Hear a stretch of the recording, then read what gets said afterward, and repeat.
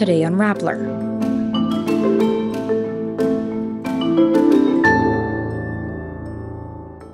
The Philippine government declares Degamo slay suspect Congressman Arnie Teves a terrorist. A stolen phone leads to the arrest of suspects in the murder of Davao del Norte student Rhea May Tokmo. The Myanmar junta pardons Aung San Suu Kyi, reducing her prison time by 6 years. Twitter's head office takes down its giant X sign. Actor Angus Cloud from the HBO series Euphoria dies at 25. Blockbuster films Barbie and Oppenheimer continue to enjoy box office success.